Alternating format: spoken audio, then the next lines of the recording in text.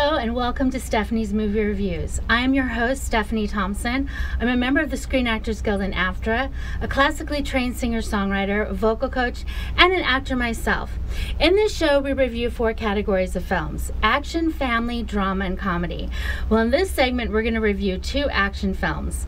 The first film that we're going to review is Kingsman: The Golden Circle. And the second film that we're going to review after the commercial break is The Mountain Between Us. So for this first film, The Kingsman: The Golden Circle, we're back with Eggsy, and he's a member of the Kingsmen. The Kingsmen's headquarters get destroyed, and Eggsy stumbles upon another secret society, the Statesmen, and they are on the same mission as the Kingsmen to promote world peace and tranquility throughout the world. And so the 2 organizations unite against this evil woman, Poppy, who is a drug czar and is trying to put her drugs throughout this world and cause a terrible disease and with her drugs and everything like that. That's basically the premise of the movie. Okay, so the first movie that I saw, the Kingsman movie, I did not like at all. In fact, I was bored. I pretty much fell asleep. But this one, 30 seconds into the movie, it had me. It was action all the way.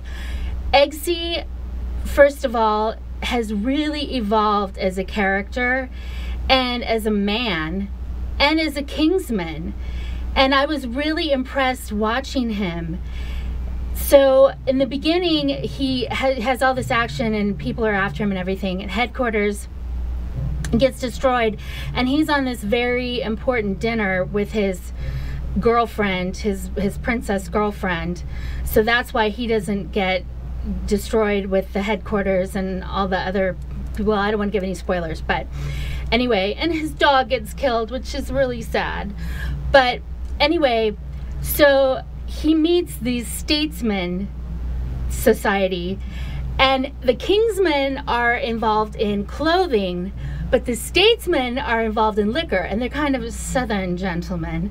So they have names like whiskey and tequila and champagne, or champ for short. And it's just fun and tongue-in-cheek, and I really, really enjoyed it. Now, Poppy, the drug czar, is played by Julianne Moore. She is hysterical in her character. She must have had a lot of fun playing that character because she's so light and frothy, and she's just like killing you with kindness and talking to you like this at the same time while ordering your murder. And just a little FYI, do not accept a hamburger from this woman, okay? So I really enjoyed this movie. I thought it was fantastic on so many levels. The lesson that I got from the movie was find a good mentor who believes in you and reminds you to believe in yourself. I have found that in Amy Kardashian, and I'm so grateful for that. Having a good mentor means everything. When you're not feeling your 100%, to have someone there to remind you that you actually do have something to offer the world. So I gave this movie 5 popcorns. I couldn't find a thing wrong with this movie. I enjoyed it so much. And that's my take on Statesman: The Golden Circle. When we come back after this commercial break, we're going to talk about The Mountain Between Us. Are you frustrated and wasting time searching for high-quality education and entertainment and not finding it? Stop wasting your time. We've got your solution. Our 3 dynamic and unique online TV shows provide you with high-quality and easy-to-find content. Everything from business skills and self-development to book and movie reviews and everything in between. At akexpertstv.com, you'll find high-quality experts in their field in one place at no cost to you. Visit www.akexpertstv.com today. Hello and welcome back to Stephanie's Movie Reviews. Well, the first movie that we reviewed was The Kingsman Golden Circle, and now we're going to talk about The Mountain Between Us, which is based on a book called The Mountain Between Us by Charles Martin, and stars Kate Winslet and Idris Elba. This movie was, well, let's talk about what the synopsis is. Two strangers charter a plane. They have a horrific plane crash, and they have to make a decision to rely on each other to survive, basically. And they have to decide, are they going to stay with the plane and hope for rescue, or are they going to try to trek across this snowy, icy mountain in this wilderness, this harsh planet wilderness, and try to get help? That's the premise of the movie. This movie was a surprise to me on a lot of levels. I did not expect to get drawn into it so much. It had many layers to it. When you're talking about two characters, well, actually, I found the mountain to be the third character in the movie. The harsh climate that they were dealing with, found that to be the third character. But the two characters played by Kate Winslet and Idris Elba, how they interacted with each other was fascinating to watch. And I believed the growing relationship between them. The first beginning, how they were strangers and they were not really sure of each other, and how they were thrown into this situation together. And then their tenuous connection and building somewhat of a relationship and bonding together through this ordeal.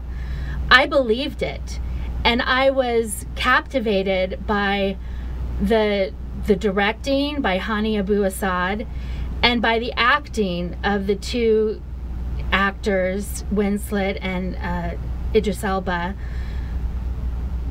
Those were crucial elements for me which made the movie so powerful. And the movie was a surprise, and I'm not going to tell you why the movie was a surprise because I don't want to give any spoilers, but it turned into something completely what I was not expecting, and it just turned into a beautiful, beautiful movie. The cinematography was fantastic. I really felt, I remember sitting in the theater and feeling the coldness of that mountain and just thinking, you know, I could feel the starkness of where they were, and I felt their situation right along with them. It was just really a good movie. I gave this movie 4 popcorns. I thought it was really well done, really well acted, really well directed.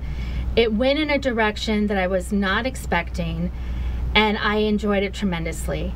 And the lesson that I got from it is, do not go charter a plane with total strangers and not tell anyone where you're going or what you're doing or where you are. That seems to be a no-brainer to me, but that's the lesson I got from it. We'll be back after this message. I didn't focus on my weaknesses. I focused on my strength, and I was able not only to lead myself, I was able to lead my team into success.